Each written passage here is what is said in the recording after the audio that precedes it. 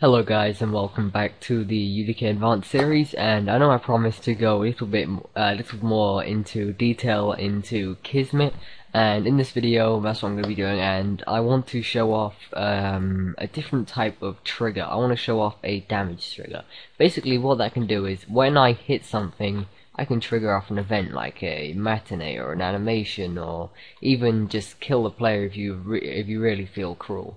So let's see what we've got up here. You can see it's got like a nice little wall, and I've got like a little A above here, and basically I've set that up to animate. So what we're going to be doing is we're going to be making a event which is triggered off when we fire at this barrel. So let's say we do 5 damage to this barrel, that A over there is going to start shooting.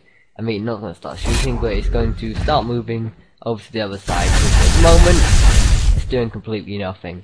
So first of all, let's go ahead and get Kismet up, and we're going to click on the barrel, and we're going to right click, new event using static mesh actor 10, and then we're going to do take damage. Basically that means that the barrel is going to be able to take damage, maybe like a little bit like a character, but we can trigger off things with it. So now that we can take damage with it, let's go ahead and hook that up to play. And then I'm just going to be using all the default settings. And then if we go ahead and go in, I shoot at this barrel, you can see that it's triggered it off.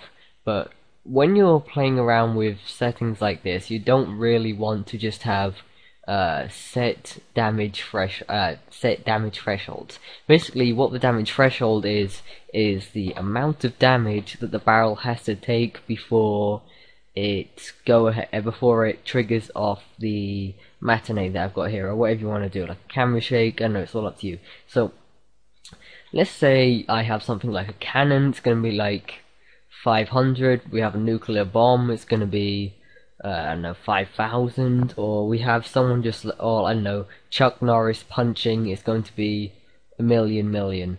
So let's just say we've got someone shooting at it with a bullet just once. We're gonna have something like 5. So you may want to experiment with the damage. So if I go ahead and press play now, you can see that it pretty much goes straight away. You don't have to take too much damage just to get it moving. So also, let's trigger off something else, like maybe an announcement, if I can find out where it is. I'm not too sure. Okay, what else can we have? Once it's completed, I'm just going to make it go back to reverse. And then, let's say if I go to my damage take actor, we want it to be able to trigger off more than once. So, if we go to event, we got our max trigger count here.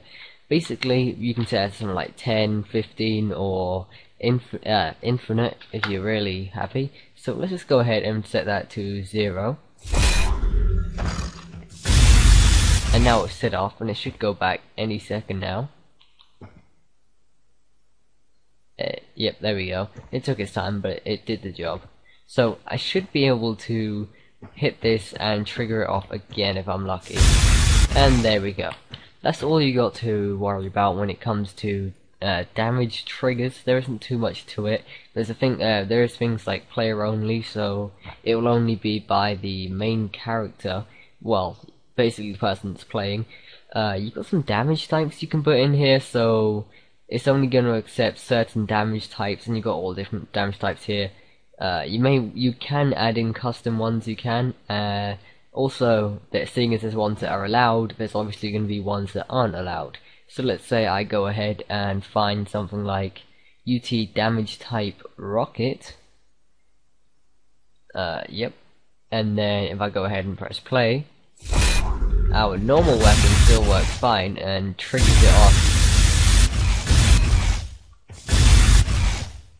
Okay, 1 second. Let me just go ahead and press play again. And there we go, it's now triggered off. So now, let's say I go ahead and get my rocket. Let's see if I can find it. It should have one here somewhere. Okay, maybe not. There we go. I accidentally put a slash in front of it. And if I go ahead and keep shooting at it, nothing happens. So you should know how to set off damage triggers appropriately now, and you should be able to work with those, add a little bit more interactivity to your levels. I'm probably going to go over a bunch of different kismet options in the future. So comment, like, and subscribe, and I'll see you in the next video. Goodbye.